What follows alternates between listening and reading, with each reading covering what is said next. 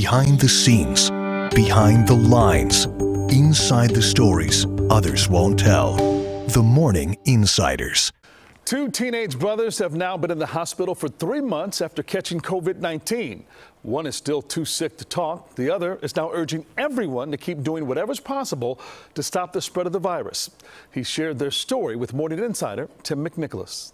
Inside Advocate Christ Medical Center. How are you feeling right now? I'm feeling great. Much better.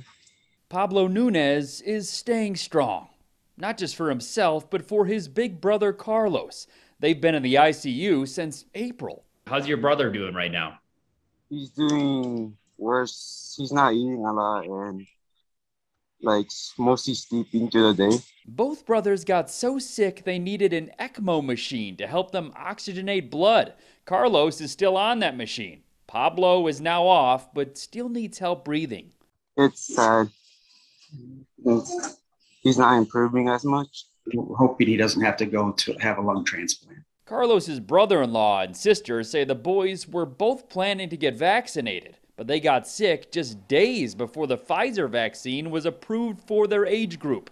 The CDC now recommends vaccines for people 12 and older. Either get vaccinated or be as safe as possible. Do not let your guard down because this can happen to you.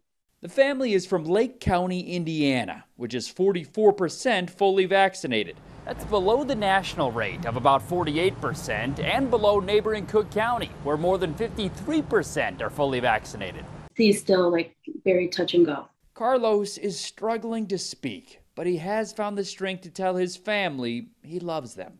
It takes everything out of him just to talk, but for him to say, "How are you?"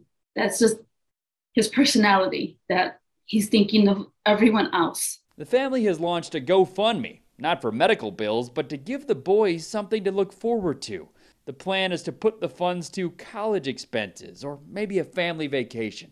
Carlos is unfortunately in a very dark place, and we're out of desperation. We're doing whatever we can just to keep him wanting to keep fighting. Tim McNicholas, CBS 2 News.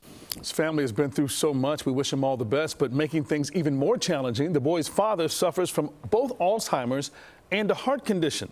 Now, he is already vaccinated, and so is their mom, and the family believes those vaccines protected the parents from getting the virus. For more stories like this, download the CBS Chicago app and look for the section called Morning Insiders.